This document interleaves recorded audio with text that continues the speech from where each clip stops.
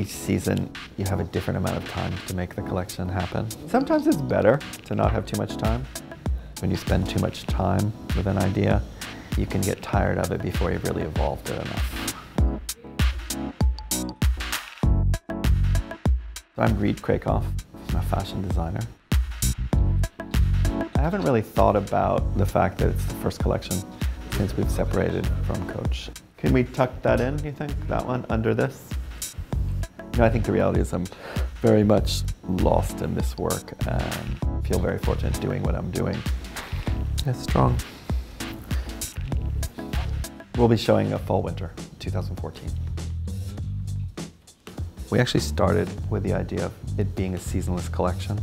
The skirts and even the coats are cut away as she walks here. It's a big slit up the side, creates this lightness.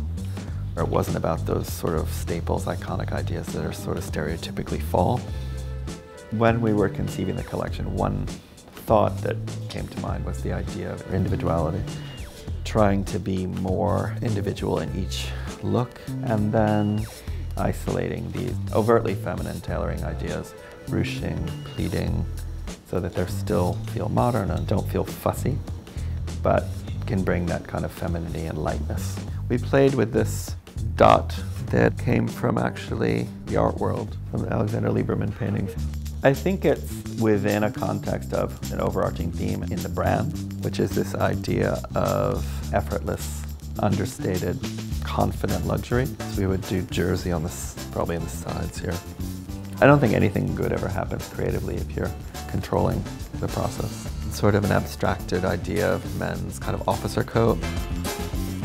I never do inspiration boards. To me, the inspiration happens during the work. The best things always happen that are surprise or have that moment of immediacy. I think we have enough history behind us now that we can really look to define and rethink everything.